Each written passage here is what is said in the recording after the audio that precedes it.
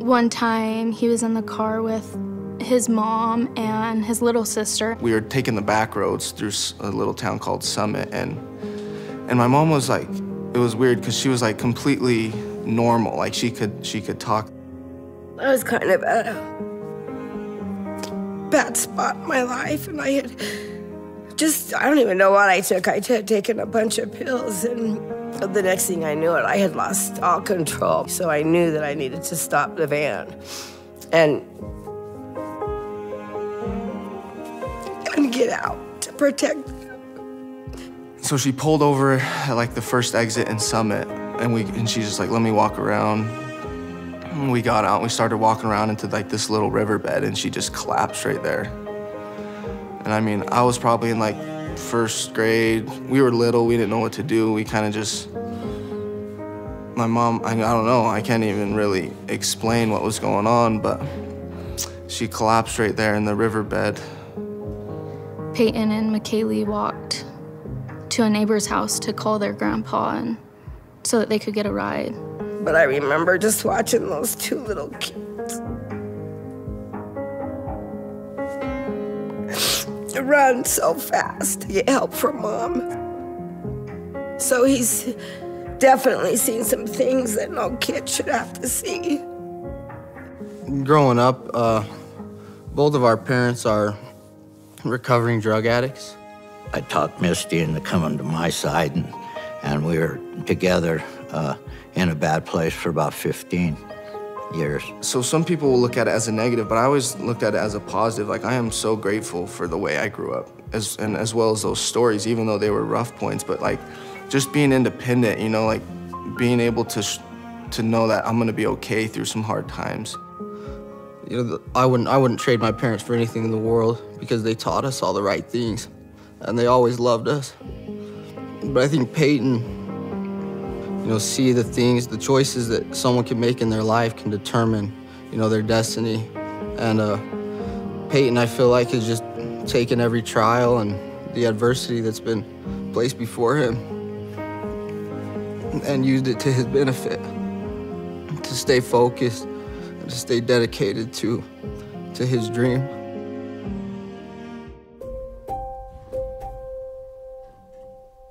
I heard like maybe roll call in a class or something, and they said Payton Wilgar, and I remember like looking over, and I was like, and instantly I was like, oh no. I've been smitten for him since. We've been together since 8th grade, and she's been by my side through everything, you know, through my family issues, through college. She's never left me through all the hardships.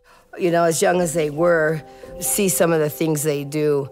It's pretty impressive for their age, you know. I mean, they've taken in some of my grandkids.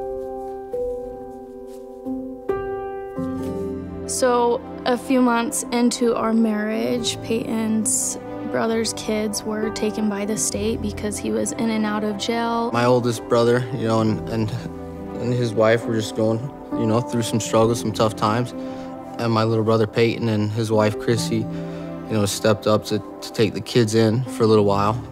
You know, and it's pretty crucial years for him, you know, but they took that, I don't know if you can say burden, but, you know, they really opened their door. We didn't want the kids with anyone other than family. At one point they were, I think, in a random person's home, and I would FaceTime them, and it was just so heartbreaking seeing those kids, you know, just confused. They had no idea what was going on. And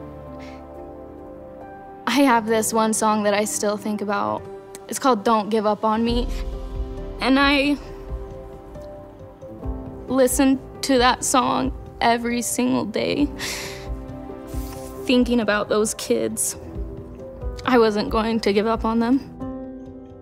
I remember that first night, we finally got them to bed after them just crying for hours. And we put them in our room, and because we were so petrified to wake them up again, we both slept in the front room together. And we just sat there and we cried, like, what did we get ourselves into? Like, we thought it was gonna be like so fun, being aunt and uncle, having our little nieces and nephews around, but like, when you switch into that parent role, I don't think anyone really understands how hard it is to bathe them and feed them and clothe them and give them 100% of your attention all day. And so it was definitely an experience that I'm so grateful for, but it was extremely hard. So many players could have used everything going on in their lives, like Payton has, as reasons to miss a practice occasionally, to leave early from a weight training session or show up late to a meeting. And you just don't have that with Payton. Just shows a lot about who he is, you know, and his wife, Chrissy, as well. They're just great people. Our nieces and nephews have had similar struggles and trials as we did as kids, and you know, I think Payton just wants to make sure that they know that they're loved and put them in a situation to best succeed. Yeah, even though they do all struggle with addiction, there's nothing but love in this family, and at the end of the day, that's all that matters. I don't think he realizes the powerful son, brother, friend that he is. You know, he's always been a little bit hard on himself, and he's definitely a light. And I just want him to love this year, you know, play every game like it's your last game. This only happens once in a lifetime, and before you know it, you turn around and you're old. So, you know what, take advantage of what you have now and love every minute of it and go out there and have fun. I just think that the future is very bright for Payton.